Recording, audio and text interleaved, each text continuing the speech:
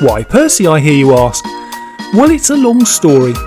Sir Topham Hatt originally asked Spencer to go, but despite Thomas telling Spencer about how slippery and muddy the quarry route was, Spencer didn't listen.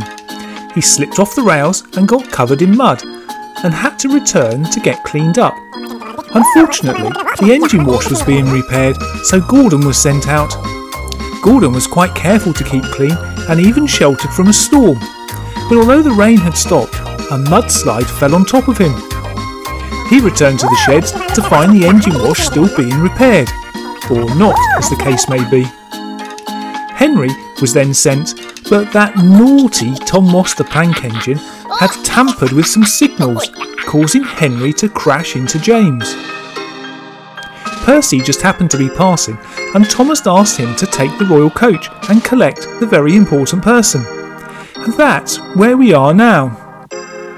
Percy was nearing the coast and just had one tricky piece of track left.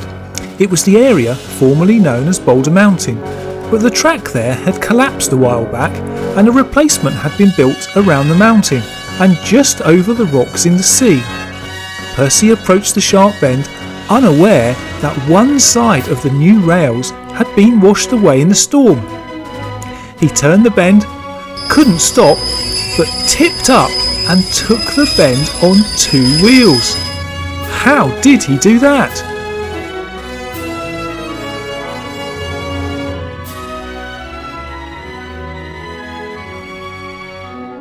Back with 2 rails, he tipped himself upright again and carried on as though nothing had happened. Well done, Percy. The very important person was waiting at the country station. It was Prince Hans of the Southern Isles. He liked coming to this part of Sodor for a holiday to get away from it all, and was now on his way home. Percy approached and stopped. Prince Hans got on board, and Percy left for Knapford station. There, Connor was waiting to take him back to the mainland, and then onwards to the Southern Isles.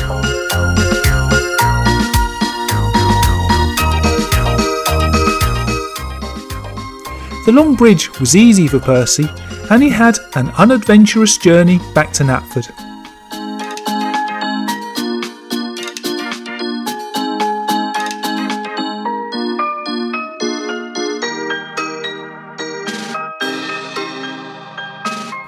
There a crowd had gathered to see the prince. Knapford was a busy station.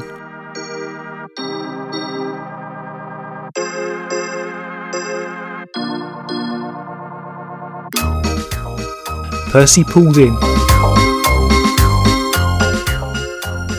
The prince got out and thanked Percy. The crowd cheered and Percy left. Prince Hans climbed aboard Connor, and with more cheering, Connor left Knapford. What an eventful day!